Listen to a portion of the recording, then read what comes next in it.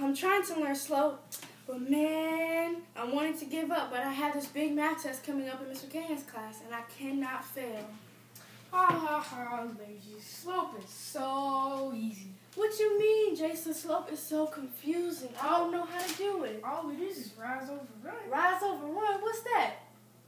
Just, you know what I'm doing. Okay, Jason, well, tell me all about it, because I need help, and I need to pass this math test. Okay? Okay, I'll take you. Slope, slope, slope.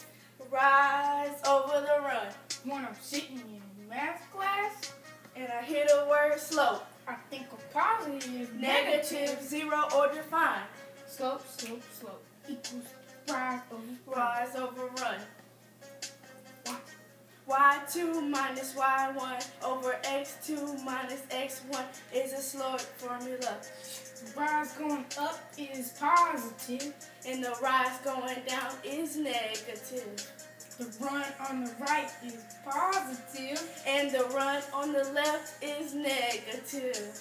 slope, slope, slope. Slope is the ratio of Vertical change to horizontal change. The slope formula is Y2 minus Y1 over X2 minus X1. let me say it one more time. Y2 minus Y1 over X2 minus X1 is the formula.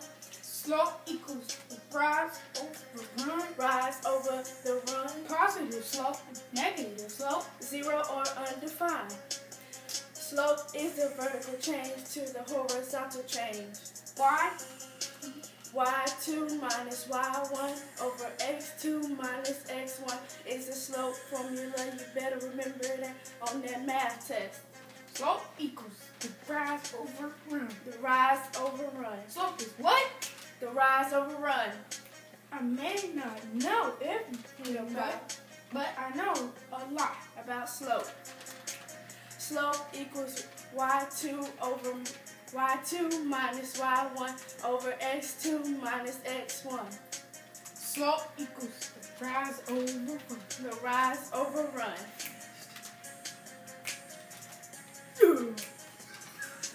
That's the slope.